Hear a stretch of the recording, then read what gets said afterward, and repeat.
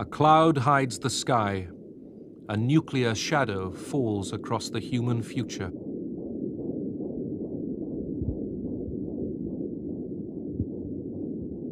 Midway through the 20th century, two superpowers prepared for a conflict which might have ended life on the planet.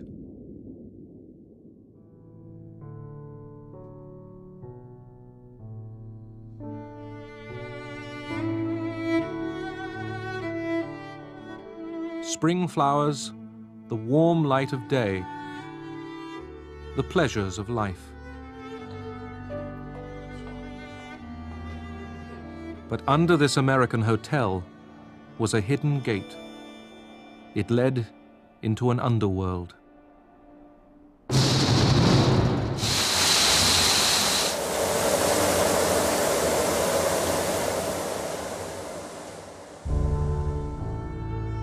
This was the shelter for members of the United States Congress in the event of nuclear war. Down here, the politicians would represent the dead and the dying in the world overhead.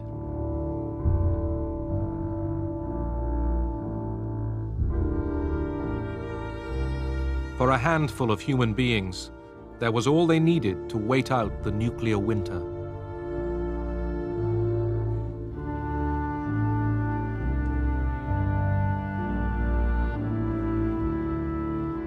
But nerves might snap, then order would be kept by force.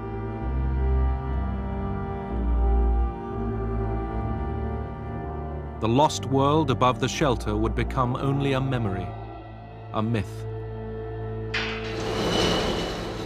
The living would come to envy the dead.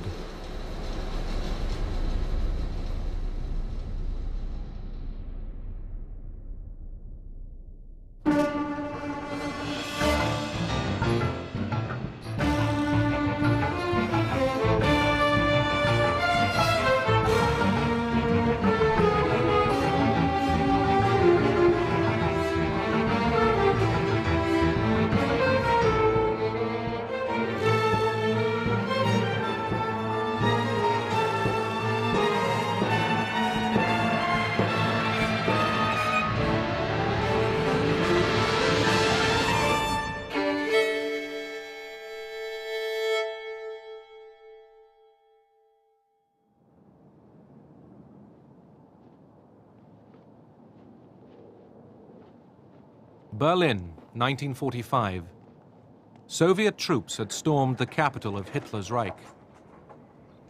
American, British, and French soldiers soon joined them in the ruins. Churchill, Stalin, and Truman were the official victors of the Second World War, but a special triumph was Stalin's. Russian power had pushed forward into the center of Europe.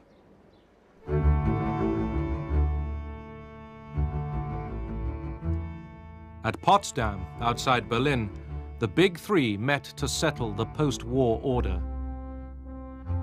Winston Churchill represented a Britain exhausted by war, while Joseph Stalin, supreme ruler of the Soviet Union, faced Harry S. Truman, 33rd President of the United States. It was 3 months after the death of President Franklin Roosevelt that Harry Truman, once a Missouri haberdasher, set off for Potsdam. It was his first overseas conference as head of state. President Truman was unprepared for the presidency in the sense of being fully briefed and up to the minute on all that was going on. But as a senator for the past 10 years, as chairman of one of the most important congressional committees of the war, he was well aware of the major problems that a president had to face. Stalin was late for the conference. He had a sort of heart attack. Anyhow, he came one day later. He visited Churchill and Truman and immediately apologized for being late. The Soviet Union was devastated by war, but Stalin remained a formidable figure. I went up to him and I said, "Marshal, this must be a great satisfaction to you after all the trials that you've been through and the tragedy that you've been through, to be here in Berlin." And he looked at me and said, "Tsar Alexander got to Paris." Did Stalin want to push on to the Atlantic? Lenin, his predecessor, once hoped the Russian Revolution would lead on to communist world revolution. It was then, after the First World War, in a clash of ideologies, communist and capitalist, that the Cold War had its origins. In 1919, President Woodrow Wilson took ship to the European Peace Conference with his gospel for a better world, safe for small nations, sound for business. But his peace settlement excluded Bolshevik Russia.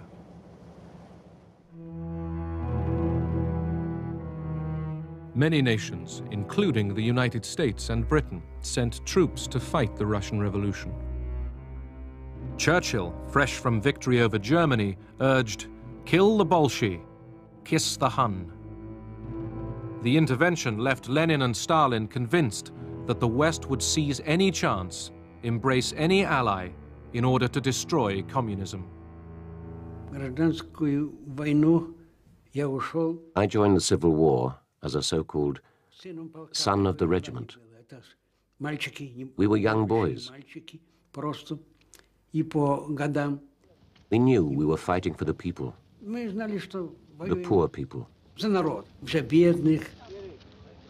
There was widespread support for the Red Army. The foreign troops soon withdrew. The Bolshevik Reds defeated the Whites, their Russian enemies. The White Guards, who had left Russia, were encircling us. There was starvation. It was a time when sausages were made from human flesh.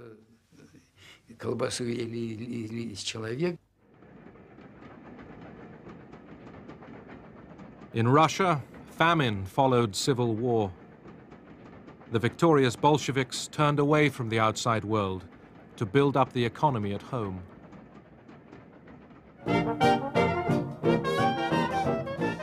America also turned inwards.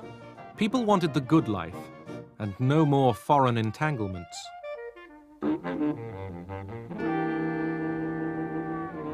Then, in 1929, Wall Street crashed. The Great Depression began.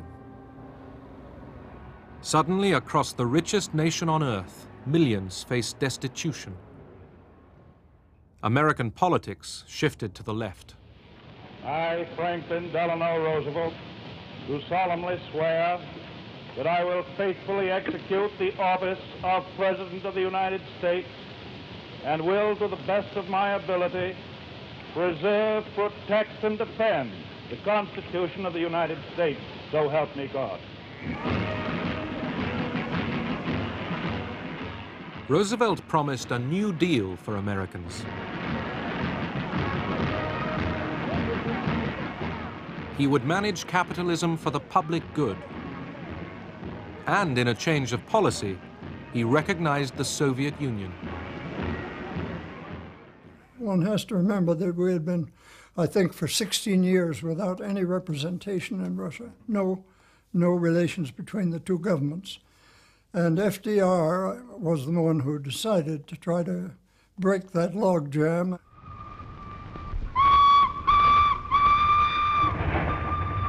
Stalin's industrial drive soon attracted American experts. Some brought their families.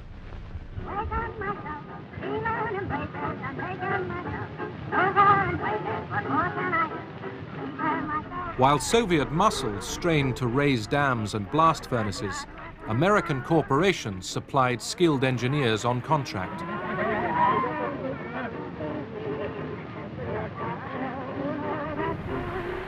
Communist ideology didn't worry them. Unlike the Russians, they were free to go when the job was over.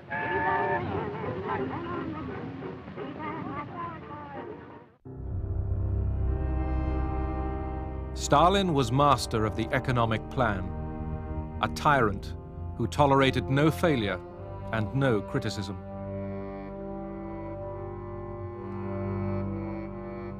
Privately owned fields became collectivized prairies.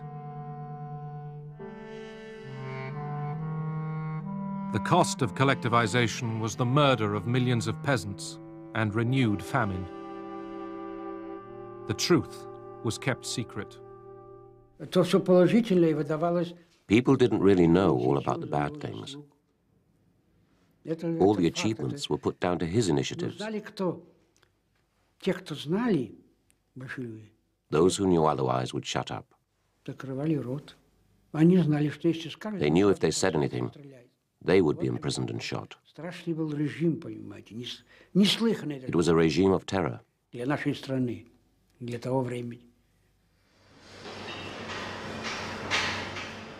This was socialism in one country.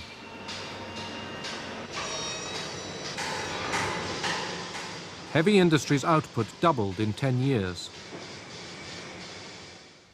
Stalin felt that in order to get public support for the things he was doing, which were very harsh policies, he had to convince a great many of the people, the common people and the party members, that Russia was confronted with a conspiracy on the part of the major capitalist powers to undermine the Soviet government by espionage. Lenin's old comrades confessed to imaginary crimes. Игра разоблачена, маска предательства с их облика, с их лиц сорвана и сорвана раз и навсегда. Пусть прогремит ваш приговор, как освежающая и всеочищающая гроза. I could see them there with their pale faces, their twitching lips, their evasive eyes. These were the faces of men who had been, if not tortured, then terrified in many ways, and often by threats to take it out on their families if they didn't confess. The Moscow trials tore away some foreign illusions. Stalin's Soviet Union was revealed as a police state, not a workers' paradise. But even in America, thousands stayed loyal to the communist dream. In the 1930s, Moscow called for a popular front of the left against Hitler and fascism. Within the shadow of the giant skyscrapers, the red cohorts of communism gather at historic Madison Square.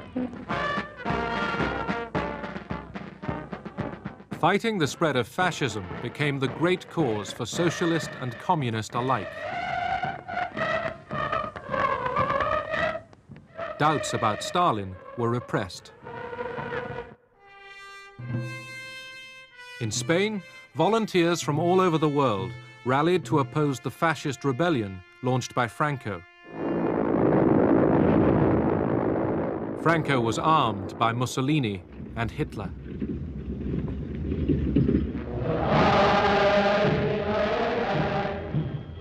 In Germany, the Nazis were rearming. Hitler did not hide his ambitions to dominate Europe and then the world. Ein Sowjet zeigen, soll vor sich hertragen, und wir werden in unserem Zeichen wieder siegen. Roosevelt wanted to keep out of any European war.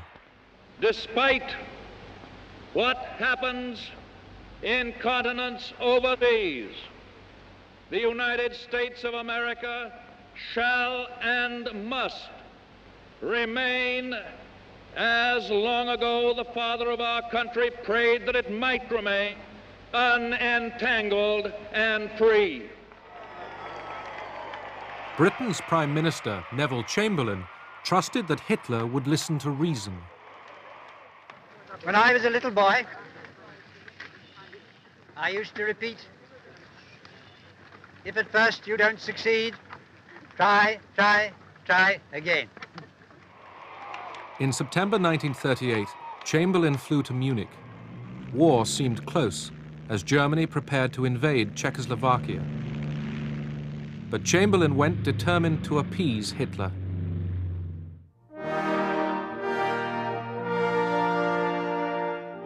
At Munich, Britain, France, and Italy licensed Hitler to seize the Czech Sudetenland with its German minority.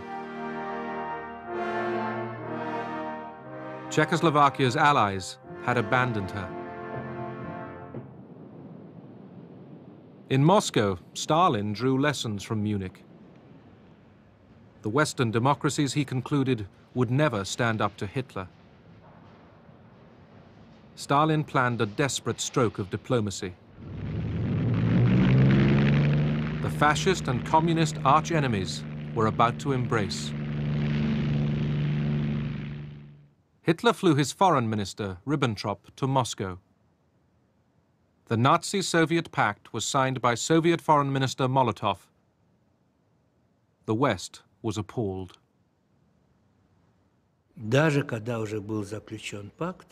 After the pact was signed, I heard this from Stalin's lips. He was often at our home. He said, "We need to win time, at least 2 years' time." Only then will the Soviet Union be able to defend itself against Germany.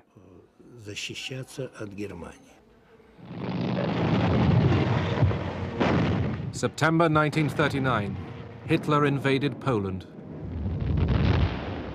Britain and France declared war on the aggressor. Too late to save Poland. Defeated, Poland was wiped off the map. Germany and Russia had conspired against her. In eastern Poland, the communist occupiers were supervised by Nikita Khrushchev. They were taking over provinces once ruled by the Tsars. The Nazi-Soviet pact left Stalin free to grab Lithuania, Latvia, and Estonia. The Baltic states were back under Russian domination. Stalin had already outraged the world by invading Finland.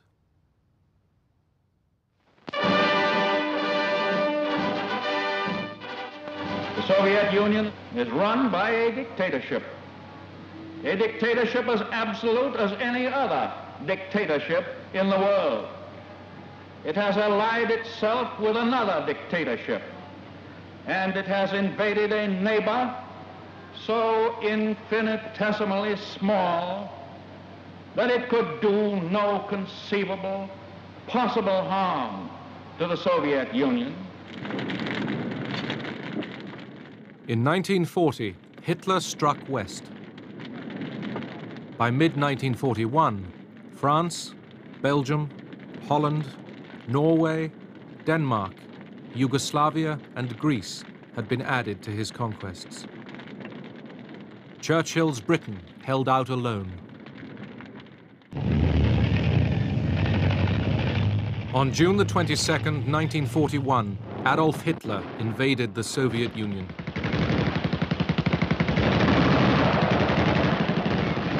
It was a day that changed history. Hitler meant to win a vast colony for Germany. Instead, his act would bring Russian power into the heart of Europe only 4 years later. The future outlines of the Cold War began to form as the Nazi tanks surged forward. The Red Army fell back in retreat. My mother said, "Go with the soldiers." The soldiers were retreating, injured, covered in blood. I only had my overcoat and my shoes, that's all. Soviet citizens rallied. Abroad, the Soviet Union won unexpected friends. Churchill, in spite of his past anti-Soviet feelings, at once welcomed Stalin's Russia as an ally. He did say to his friends, of course, that he'd have welcomed the devil if the devil had turned up in order to help him defeat Hitler.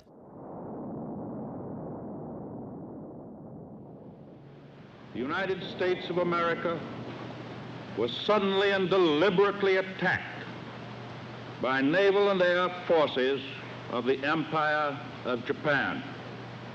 No matter how long it may take us to overcome this premeditated invasion, the American people in their righteous might will win through to absolute victory.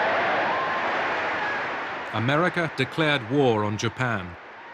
Days later, with the Wehrmacht at the gates of Moscow, Hitler rashly declared war on the United States, making Russians and Americans allies. The German thrust at Moscow was blocked. Stalin broadcast to the nation. И эти люди, лишенные совести и чести, люди с моралью животных, имеют наглость призывать к уничтожению великой русской нации. Немецкие захватчики хотят иметь истребительную войну с народом СССР. Что же, если немцы хотят иметь истребительную войну, они ее получат. Stalin already looked beyond victory. He told the British that post-war Soviet boundaries must include the Baltic states and part of Poland.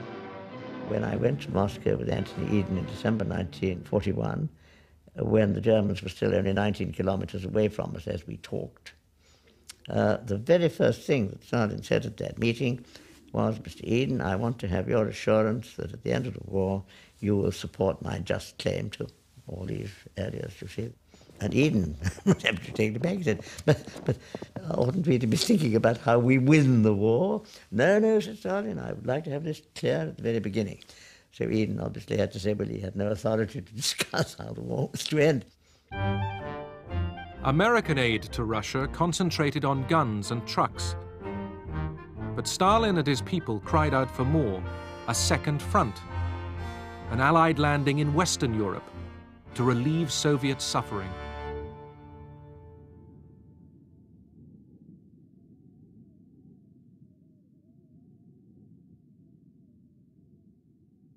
I saw the atrocities. I heard the noises of war. Although it's 50 years ago, I can still hear the noises of war. The shells, the bombing, people screaming, women crying.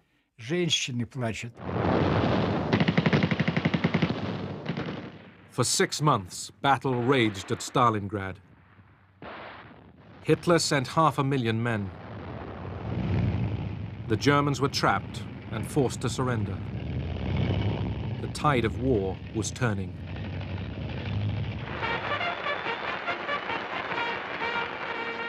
Western opinion cheered on the Red Army, their comrades in arms. The Russians have thus far lost in the common cause at least 50% more men killed, wounded, and missing than all the rest of the European allies put together. And moreover, they have killed, wounded, and captured at least 20 times as many Germans as the rest of the allies.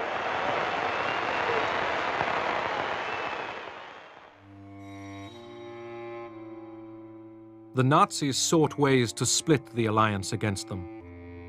At Katyn in Western Russia, they dug up the corpses of more than 4,000 Polish officers. Germany announced, truthfully as it turned out, that the officers had been murdered by Soviet security troops in 1940. Britain and America chose to ignore this evidence of Stalin's methods.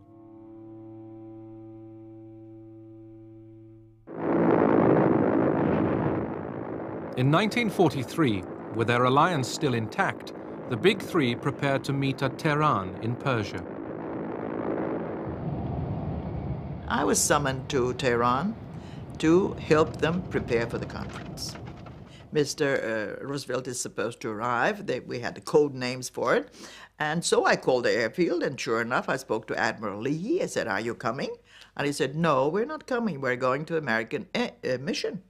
And when I said that to Molotov, I thought he'd just fry me alive.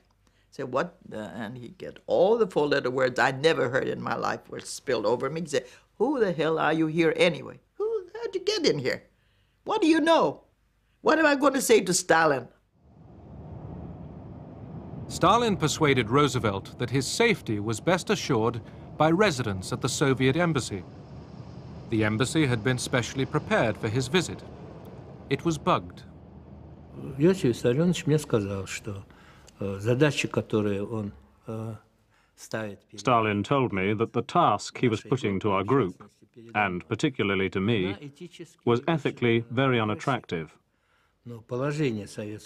However, the position of the USSR was so serious that he had to know what our allies were thinking. Stalin was very skillful in dealing with Roosevelt and Churchill. Even Churchill began to quite like him, you know, and talk about Uncle Joe, which was a quite affectionate term. And they both had this idea that if you treated him the right way, the phrase was, if you treat Uncle Joe like a member of our club, perhaps one day he will behave like a member of our club. Every day, at 8 in the morning, I had to go to Stalin. I went with all the transcripts, in Russian and in English.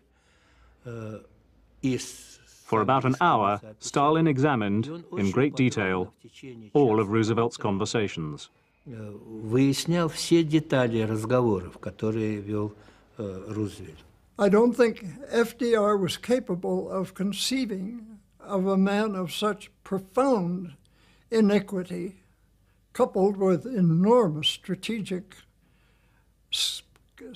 cleverness, as Stalin. He had never met such a creature.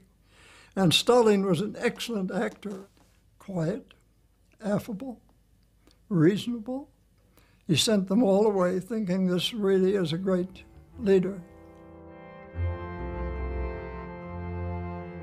The Allies agreed that post-war Eastern Europe would be a Soviet zone of influence. Stalin would annex Eastern Poland. As compensation, the Poles would get a slice of Eastern Germany. Poland was offered no choice. Together, the Big Three mapped out the future.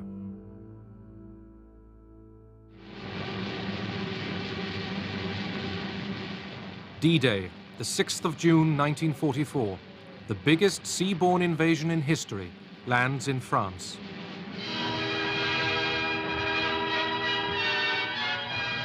This was the second front Stalin longed for. On the Eastern Front, Russian armies continued to advance. Nazi rode back out of Russia. Every rail line blown up as they flee. Of course, Nazi propaganda now stresses the masterful retreat.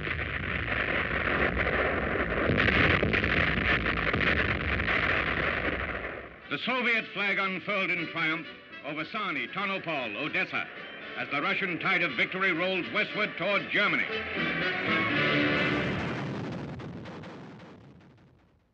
As the Red Army approached Warsaw, the Polish resistance seized the city from the Germans.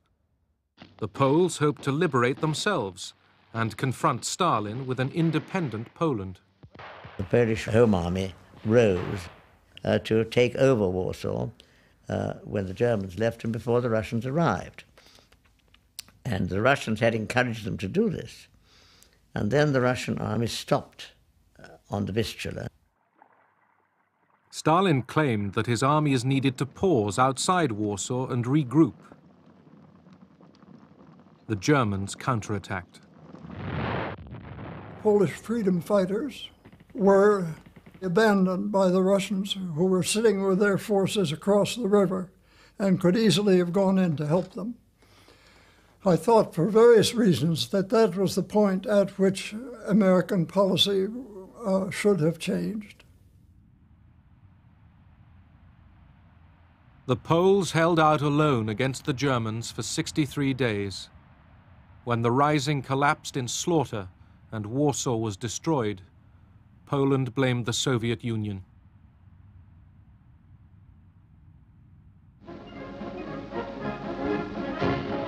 Then, with Poland under Soviet occupation, Churchill and Stalin got down to power broking in Moscow. One night, Churchill scribbled down a formula for carving up Europe. Romania, Soviet influence 90%. Greece, 90% British and American. Yugoslavia and Hungary, 50-50. Bulgaria, 75% Russian. Stalin ticked his agreement. Churchill wondered if the note should be destroyed. Stalin told him, "No, you keep it." Yalta in the Crimea. Churchill wanted the next Big Three meeting to be held in the West, but Stalin insisted on a Soviet meeting place. Stalin wanted to please them.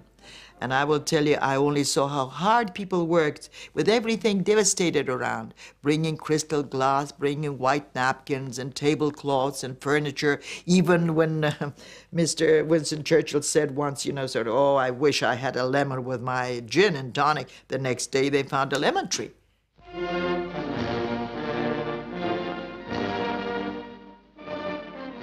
The journey was torment for the sick Roosevelt.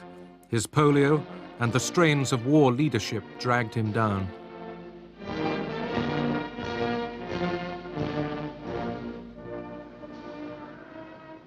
In the former Tsar's palace, the leaders faced a heavy agenda. They must decide how to govern a defeated Germany, and they wanted to get the Polish question settled. Eastern Europe, important though it was only one of many other things. First of all, winning the war and then occupying Germany. Secondly, seeing to the war against Japan. Thirdly, the post-war arrangements. Stalin knew that the war was won. After all, the Russians were only 40 miles from Berlin at that time. They were on the point of capturing Budapest. They'd swept through parts of Eastern Europe, not the whole lot yet. He was a very shrewd negotiator. He doesn't look you in the eye. He's just sort of smoking. He was a chain smoker. And he was just sort of smoking, and you think that probably he's not listening, you know. Then all of a sudden, he would raise his fingers. The terrible mistake that Roosevelt made was that he was trying to ingratiate himself into Stalin's favor by stressing the divisions between Churchill and himself. So he made it quite clear to Stalin that there were real divisions as well as imaginary ones. For us, of course, the major topic was the future of Eastern Europe and above all Poland. And on that, Stalin obviously was bound to get what he wanted because the Red Army was in occupation of the whole area, including Poland. They'd already gone through Poland into Germany by the time we were in Yalta.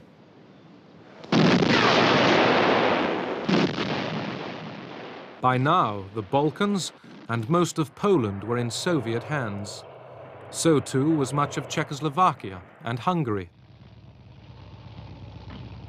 Battlefield facts that diplomacy could not alter.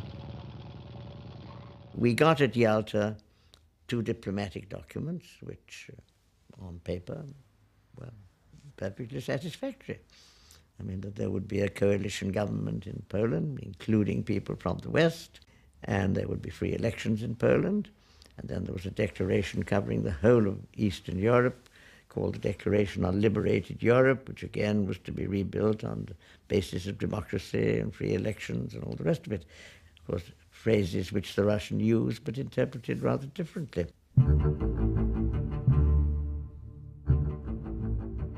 Stalin promised that the Polish elections would be free and fair. Tired of arguing, the others took him at his word. Germany would be governed jointly by the victorious Allies, and Stalin secretly pledged to join the war against Japan. Churchill was confident.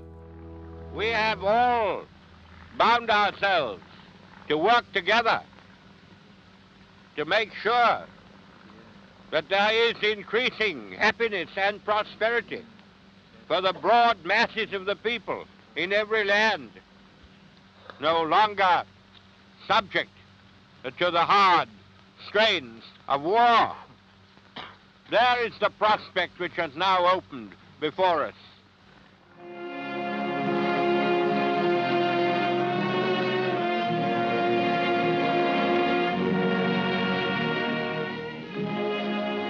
funeral special heads for Washington. An honor guard of servicemen keeps vigil beside the flag-draped casket. At villages, crossroads, way stations, the people who were so close to his heart stand silently, expressive of the devotion Franklin Roosevelt inspired.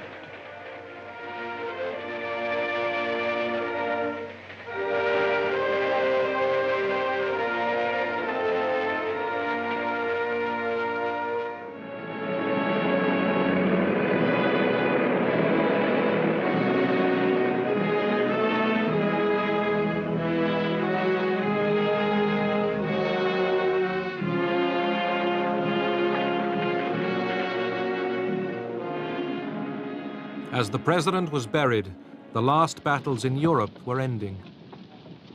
American troops were taking over German towns without resistance. They were glad to see the American troops because they had a terrible fear of having Russians occupy or come into their area. As the Allies advanced, they discovered the full horror of German crimes.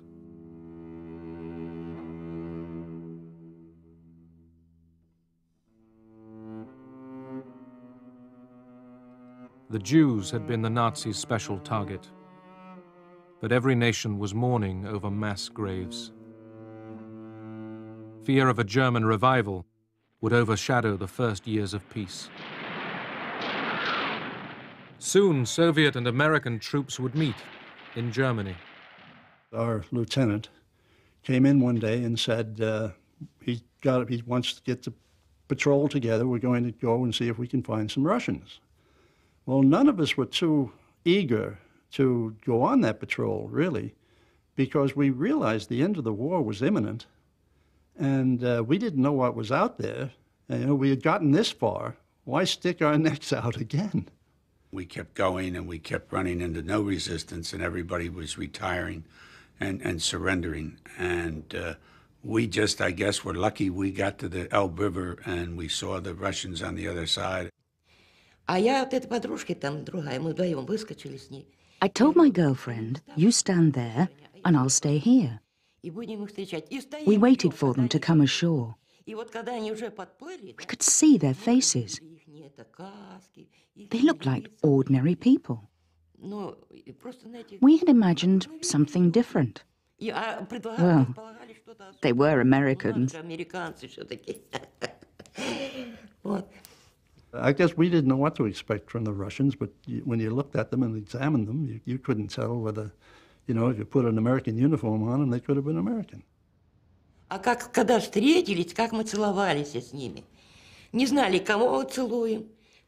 We didn't know who we were kissing.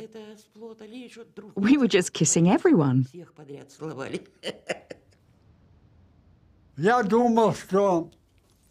I think that for us, the war was over. We washed our feet in the Elbe River. We washed our faces and hands. We thought that now we'd met the Americans, the war must be over.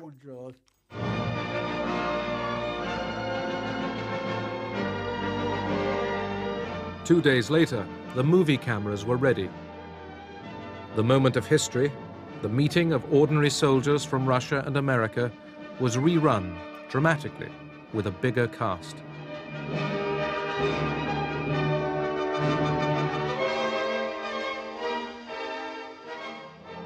By Allied agreement, the capture of Berlin was left to the Russians. April 1945, the Red Army launches its final offensive towards Berlin. The war cost the Soviet Union 27 million lives, nearly 40 times American and British losses put together.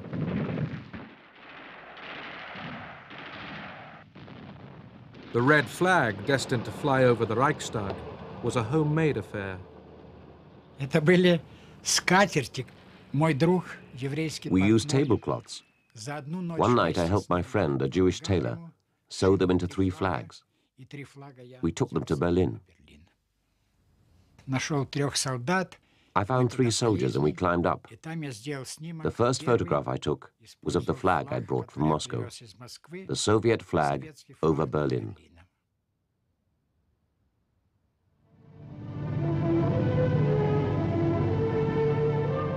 As Hitler's Reich fell apart, hundreds gathered in San Francisco to found the United Nations organization.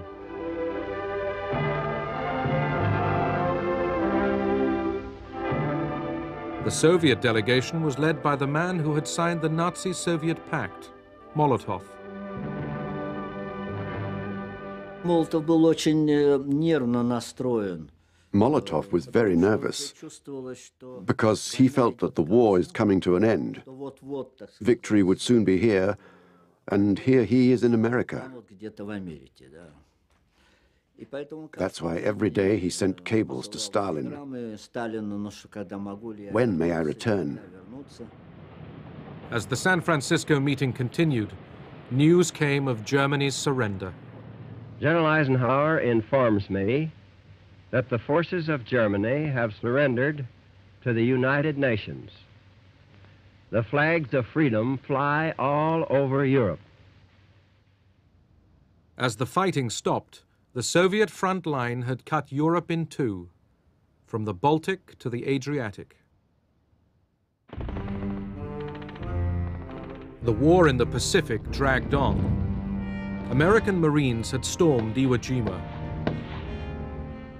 It was a foretaste of how difficult and bloody the final invasion of Japan might be.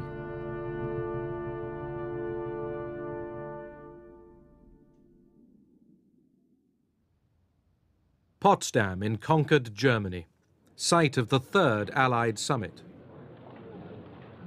The attitude in Washington toward the Soviet Union had begun to change well before Potsdam. Storm signals were already flying. Truman сделал такое официальное заявление. Truman declared officially, and quite sharply, that the declaration on Europe adopted at Yalta is not being carried out in some countries. Которое было принято всеми в Крыму на конференции. Что в частности в некоторых странах Governments are being set up, which the United States will not recognize. Которые Америка не может признать. I'd call the Potsdam Conference a bad-tempered conference, because apart from the ceremonial occasions, it was really very bad-tempered. The Allies couldn't easily agree about a German peace treaty or on how to carry out agreements reached at Yalta. Stalin confirmed that his troops were ready for war with Japan. But the day before the conference, America had successfully tested an atomic bomb. President Truman, after consulting with the British and with his own military advisors, decided that he would tell Stalin that we had a powerful new weapon without identifying it as a nuclear weapon. Truman repeated what he was saying about the new weapon. He thought Stalin didn't hear or didn't understand him. Stalin said, "Okay, thank you for the information." There was some question amongst the Americans as to whether Stalin had really understood what Truman was saying. As we now know, they knew all about the Manhattan Project through espionage and their own agents. With the conference still in session, news arrived from London that Clement Attlee had been elected British Prime Minister. Мне показалось, что наибольшей сенсацией для Сталина... I had a feeling that the biggest sensation for Molotov and Stalin was not the bomb explosion, but the fact that Churchill was not re-elected in England.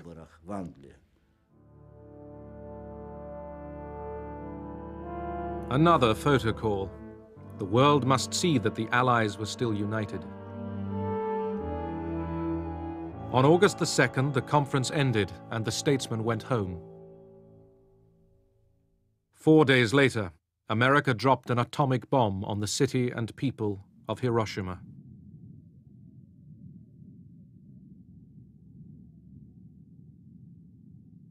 Three days after that, another was dropped on Nagasaki. Soon the human race would be able to destroy itself in a day. At each Cold War crisis to come, the nuclear shadow threatened.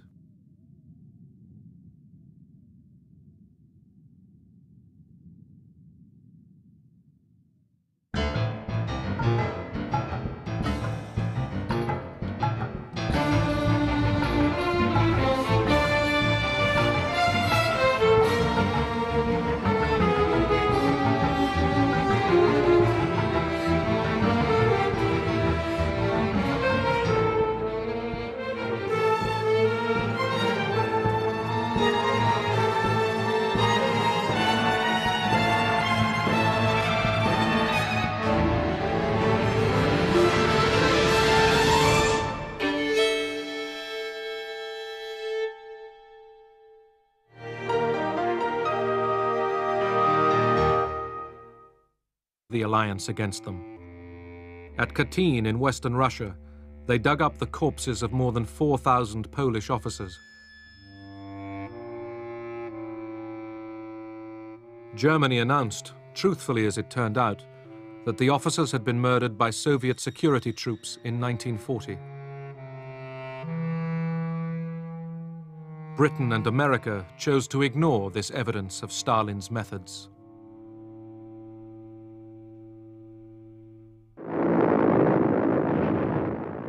In 1943, with their alliance still intact, the Big Three prepared to meet at Tehran in Persia. I was summoned to Tehran to help them prepare for the conference. Mr. Roosevelt is supposed to arrive. We had the code names for it. And so I called the airfield, and sure enough, I spoke to Admiral Leahy. I said, "Are you coming?" And he said, "No, we're not coming. We're going to American mission." And when I said that to Molotov, I thought he'd just fry me alive. I said, "What?" And he get all the four-letter words I never heard in my life were spilled over me. He said, "Who the hell are you here anyway? How'd you get in here? What do you know? What am I going to say to Stalin?" Stalin persuaded Roosevelt that his safety was best assured by residence at the Soviet embassy. The embassy had been specially prepared for his visit. It was bugged. Иосиф Виссарионович мне сказал, что задачи, которые он ставит. Stalin told me that the task he was putting to our group, and particularly to me, was ethically very unattractive. However, the position of the USSR was so serious that he had to know what our allies were thinking. Stalin was very skillful in dealing with Roosevelt and Churchill. Even Churchill began to quite like him, you know, and talk about Uncle Joe, which was a quite affectionate term. And they both had this idea that if you treated him the right way, the phrase was, if you treat Uncle Joe like a member of our club, perhaps one day he will behave like a member of our club. Every day, at 8 in the morning, I had to go to Stalin. I went with all the transcripts, in Russian and in English. For about an hour, Stalin examined, in great detail, all of Roosevelt's conversations. Выяснял все детали разговоров, которые вел Рузвельт. I don't think FDR was capable of conceiving of a man of such profound iniquity.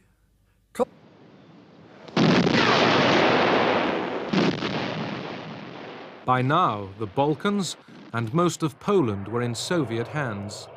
So too was much of Czechoslovakia and Hungary.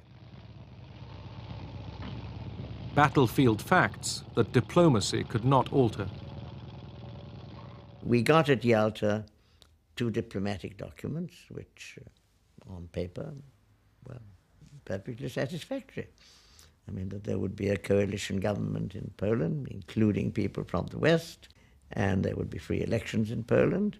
And then there was a declaration covering the whole of Eastern Europe called the Declaration on Liberated Europe, which again was to be rebuilt on the basis of democracy and free elections and all the rest of it.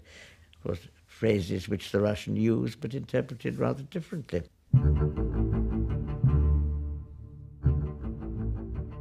Stalin promised that the Polish elections would be free and fair.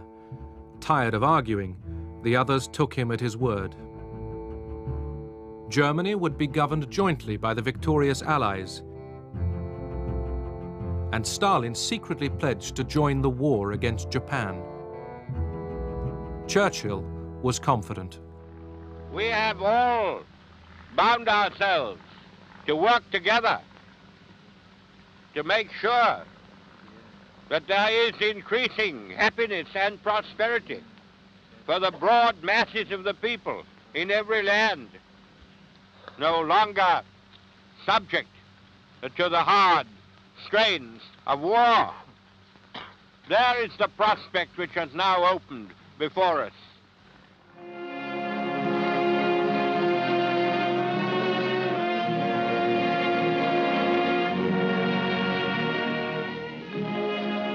The funeral special heads for Washington. An honor guard of servicemen keeps vigil beside the flag-draped casket. At villages, crossroads, way stations, the people who were so close to his heart stand silently, expressive of the devotion Franklin Roosevelt inspired.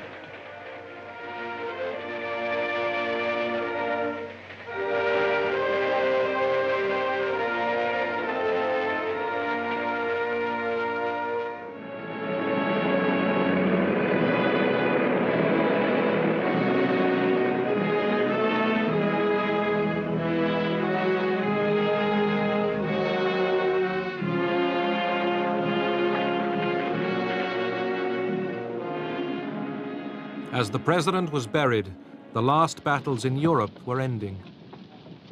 American troops were taking over German towns without resistance. Stalin drew lessons from Munich. The Western democracies, he concluded, would never stand up to Hitler.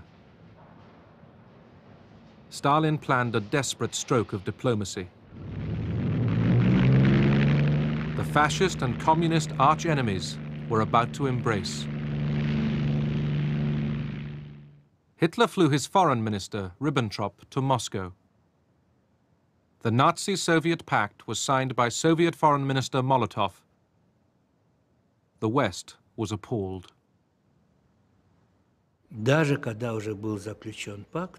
After the pact was signed, I heard this from Stalin's lips. He was often at our home. He said, "We need to win time. At least 2 years' time." Only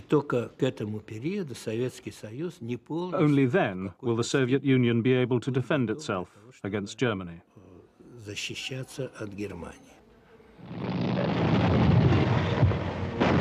September 1939, Hitler invaded Poland.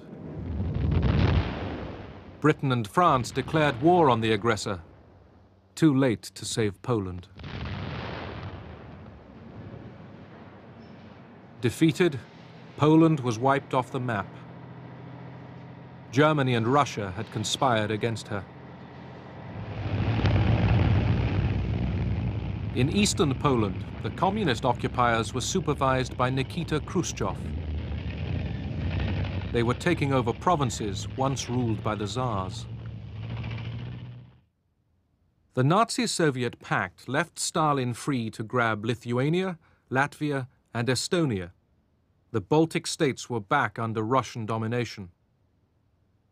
Stalin had already outraged the world by invading Finland.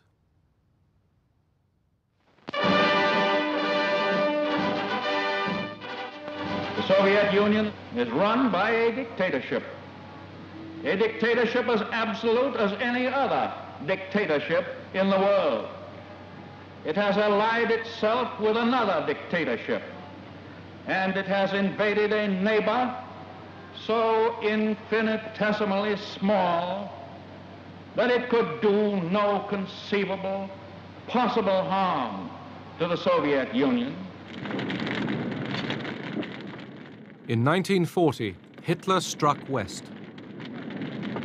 By mid-1941, France, Belgium, Holland, Norway, Denmark, Yugoslavia, and Greece had been added to his conquests. Churchill's Britain held out alone. Pete, if at first you don't succeed, try again. In September 1938, Chamberlain flew to Munich. War seemed close as Germany prepared to invade Czechoslovakia. But Chamberlain went determined to appease Hitler.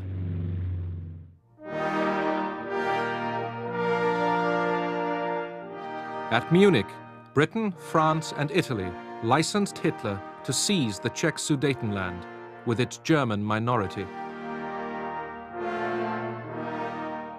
Czechoslovakia's allies had abandoned her. In Moscow, Stalin drew lessons from Munich. The Western democracies, he concluded, would never stand up to Hitler. Stalin planned a desperate stroke of diplomacy.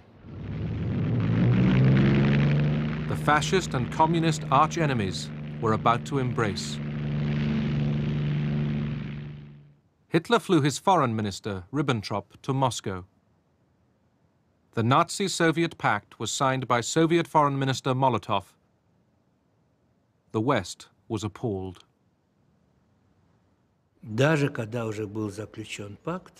After the pact was signed, I heard this from Stalin's lips. He was often at our home.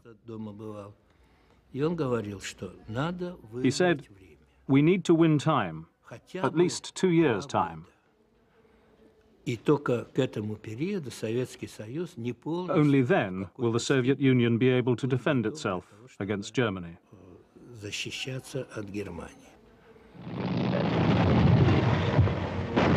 September 1939, Hitler invaded Poland.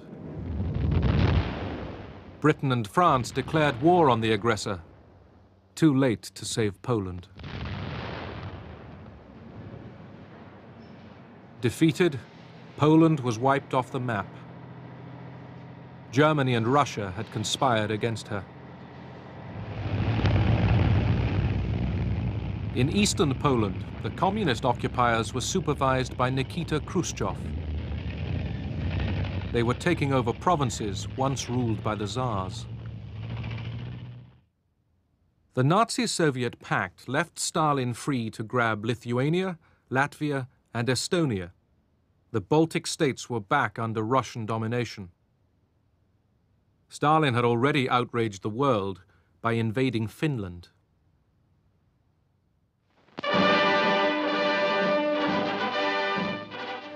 The Soviet Union is run by a dictatorship.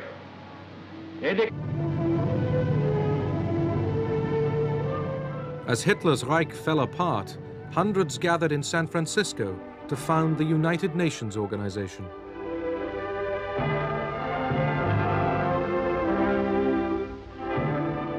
The Soviet delegation was led by the man who had signed the Nazi-Soviet pact, Molotov. Молотов был очень нервно настроен. Molotov was very nervous because he felt that the war is coming to an end. Victory would soon be here, and here he is in America. That's why every day he sent cables to Stalin. When may I return? As the San Francisco meeting continued, news came of Germany's surrender. General Eisenhower informs me that the forces of Germany have surrendered to the United Nations. The flags of freedom fly all over Europe. As the fighting stopped, the Soviet front line had cut Europe in two, from the Baltic to the Adriatic. The war in the Pacific dragged on. American Marines had stormed Iwo Jima. It was a foretaste of how difficult and bloody the final invasion of Japan might be.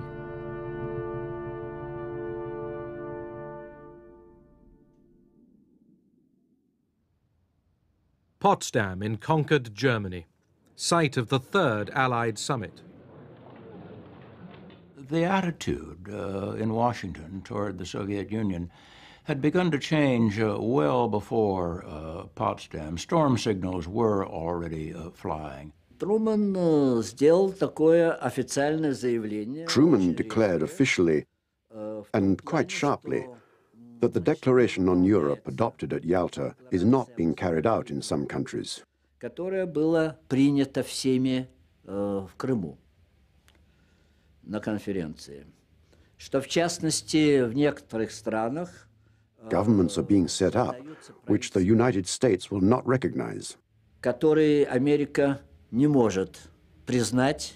I'd call the Potsdam Conference a bad-tempered conference, because apart from the ceremonial occasions, it was really very bad-tempered. The Allies couldn't easily agree about a German peace treaty or on how to carry out agreements reached at Yalta.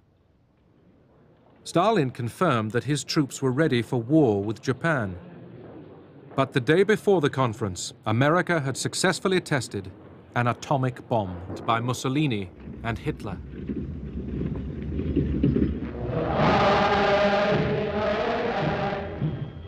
In Germany, the Nazis were rearming. Hitler did not hide his ambitions to dominate Europe and then the world. Ein Sowjet zeigen, soll vor sich hertragen, und wir werden in unserem Zeichen wieder siegen. Roosevelt wanted to keep out of any European war. Despite what happens in continents overseas, the United States of America shall and must remain as long ago the father of our country prayed that it might remain, unentangled and free. Britain's Prime Minister, Neville Chamberlain, trusted that Hitler would listen to reason. When I was a little boy, I used to repeat, if at first you don't succeed, try, try, try again. In September 1938, Chamberlain flew to Munich. War seemed close as Germany prepared to invade Czechoslovakia. But Chamberlain went determined to appease Hitler.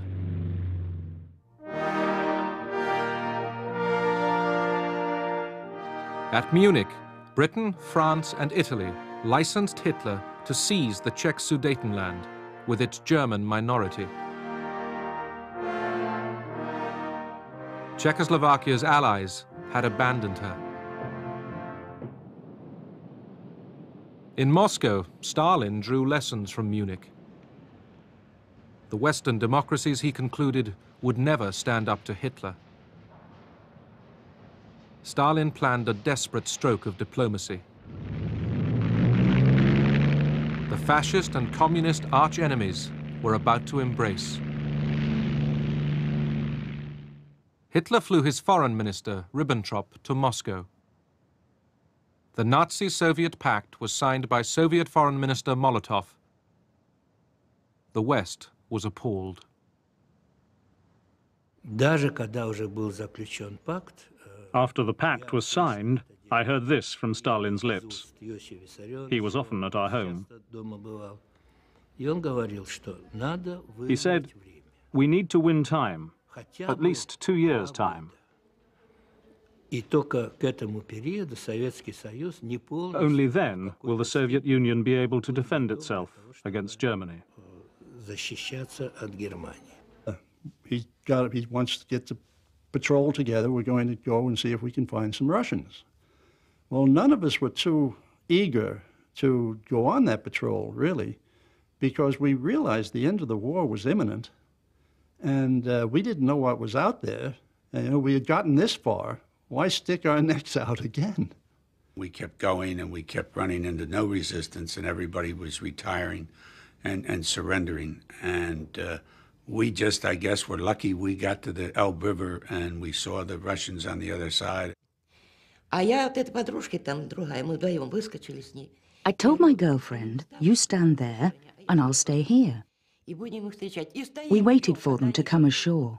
We could see their faces. They looked like ordinary people. We had imagined something different. Well, they were Americans. I guess we didn't know what to expect from the Russians, but when you looked at them and examined them, you couldn't tell whether, you know, if you put an American uniform on them, they could have been American.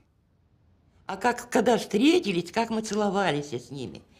Не знали, кого мы целуем. We didn't know who we were kissing.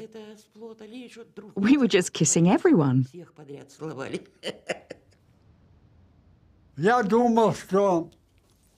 I think that for us, the war was over. We washed our feet in the Elbe River. We washed our faces and hands. We thought that now we'd met the Americans, the war must be over.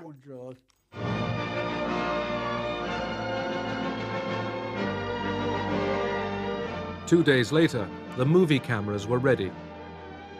The moment of history, the meeting of ordinary soldiers from Russia and America, was rerun dramatically with a bigger cast.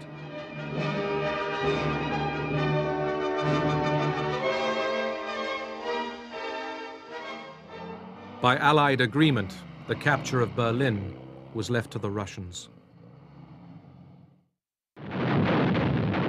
April 1945, the Red Army launches its final offensive towards Berlin. The war cost the Soviet Union 27 million lives, nearly 40 times American and British losses put together.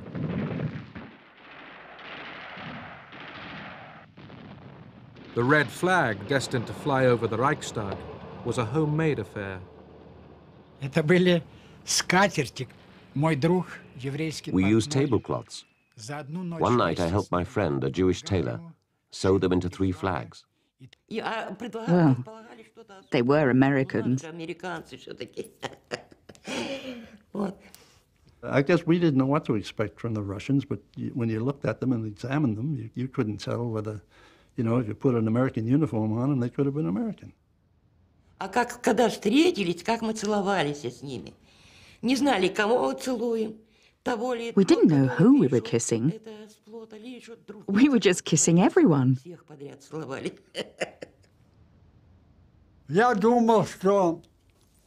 I think that for us, the war was over. We washed our feet in the Elbe River. We washed our faces and hands. We thought that now we'd met the Americans, the war must be over.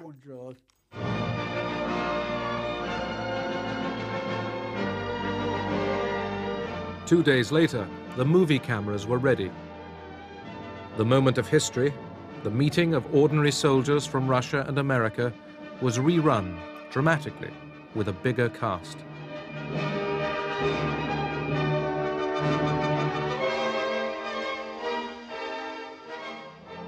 By Allied agreement, the capture of Berlin was left to the Russians.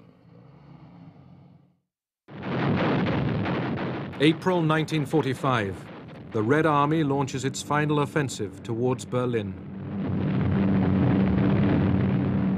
The war cost the Soviet Union 27 million lives, nearly 40 times American and British losses put together.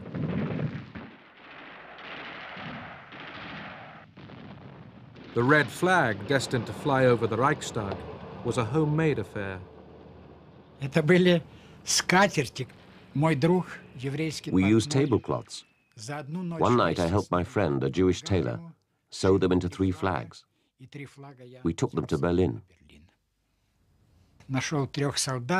I found 3 soldiers and we climbed up. The first photograph I took was of the flag I brought from Moscow, the Soviet flag over Berlin.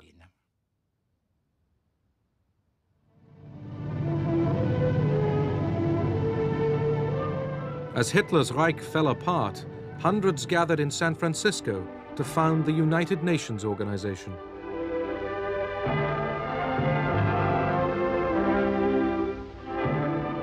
The Soviet delegation was led by the man who had signed the Nazi-Soviet pact, Molotov. Молотов был очень нервно настроен. Molotov was very nervous because he felt that the war is coming to an end. Victory would soon be here, and here he is in America. To win a vast colony for Germany. Instead, his act would bring Russian power into the heart of Europe only 4 years later. The future outlines of the Cold War began to form as the Nazi tanks surged forward. The Red Army fell back in retreat. My mother said, go with the soldiers. The soldiers were retreating, injured, covered in blood. I only had my overcoat and my shoes, that's all. Soviet citizens rallied. Abroad, the Soviet Union won unexpected friends. Churchill, in spite of his past anti-Soviet feelings, at once welcomed Stalin's Russia as an ally. He did say to his friends, of course, that he'd have welcomed the devil if the devil had turned up in order to help him defeat Hitler.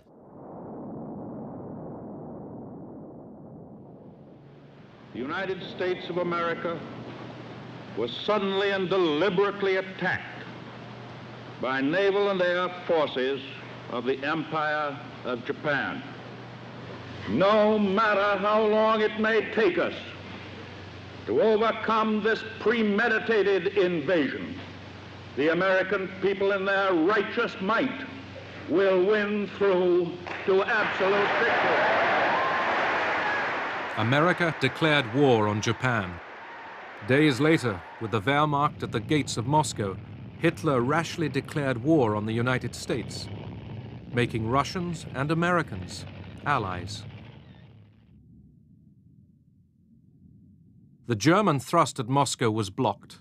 Stalin broadcast to the nation. И эти люди, лишенные совести и чести, люди с моралью животных, имеют наглость призывать к уничтожению великой русской нации. Немецкие захватчики хотят иметь истребительную войну с народом СССР. Что же, если немцы хотят иметь истребительную войну, они ее получат. Stalin already looked beyond victory. He told the British that post-war Soviet boundaries must include the Baltic states and part of Poland. When I went to Moscow with Anthony Eden in December 1941, when the Germans were still only 19 kilometers away from us as we talked, the very first thing that Stalin said at that meeting was, Mr. Eden, I want to have your assurance that at the end of the war you will support my just claim to all these areas, you see. And Eden was able to take it back. He said, but oughtn't we to be thinking? Stalin was master of the economic plan, a tyrant who tolerated no failure and no criticism.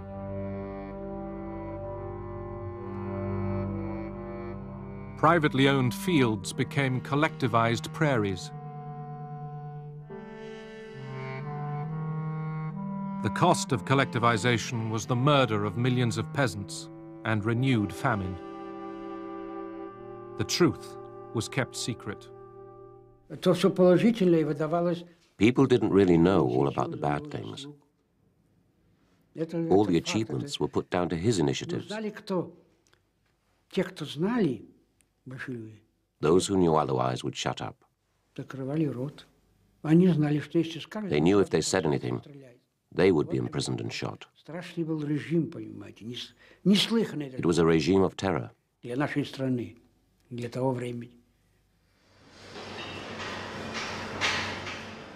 This was socialism in one country.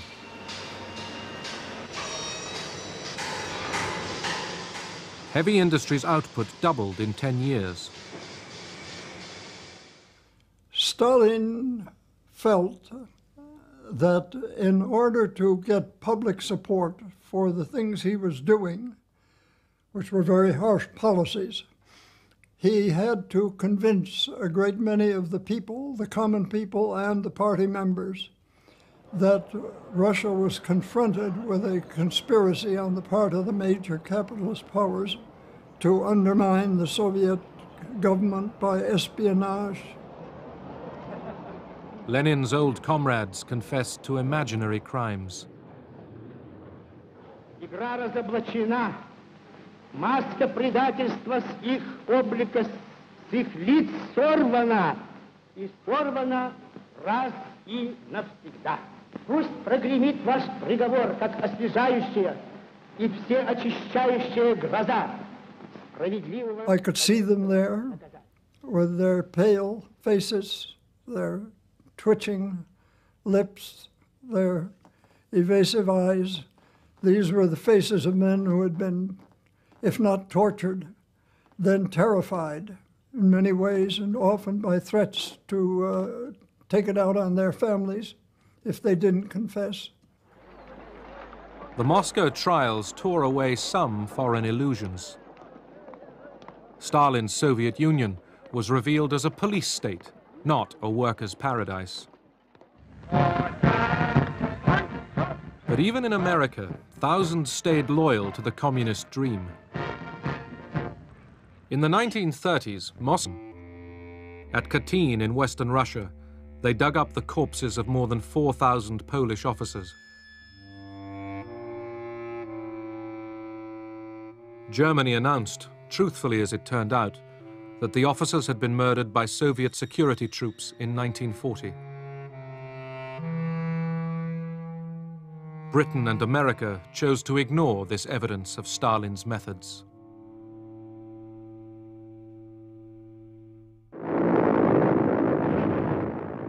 In 1943, with their alliance still intact, the Big Three prepared to meet at Tehran in Persia. I was summoned to Tehran to help them prepare for the conference. Mr. Roosevelt is supposed to arrive. We had the code names for it. And so I called the airfield, and sure enough, I spoke to Admiral Leahy. I said, "Are you coming?" And he said, "No, we're not coming. We're going to American mission." And when I said that to Molotov, I thought he'd just fry me alive. I said, "What?" And he get all the four-letter words I never heard in my life were spilled over me. He said, "Who the hell are you here anyway? How'd you get in here? What do you know? What am I going to say to Stalin?" Stalin persuaded Roosevelt that his safety was best assured by residence at the Soviet embassy. The embassy had been specially prepared for his visit. It was bugged. Иосиф Виссарионович мне сказал, что задачи, которые он ставит. Stalin told me that the task he was putting to our group, and particularly to me, was ethically very unattractive. However, the position of the USSR was so serious that he had to know what our allies were thinking. Stalin was very skillful in dealing with Roosevelt and Churchill. Even Churchill began to quite like him, you know, and talk about Uncle Joe, which was a quite affectionate term. And they both had this idea that if you treated him the right way, the phrase was, if you treat Uncle Joe like a member of our club, perhaps one day he will behave like a member of our club. Every day, at 8 in the morning, I had to go to Stalin. I went with all the transcripts, in Russian and in English. For about an hour, Stalin examined, in great detail, all of Roosevelt's conversations. Выяснял все детали разговоров, которые вел Рузвельт. I don't think FDR was capable of conceiving of a man of such profound iniquity, coupled with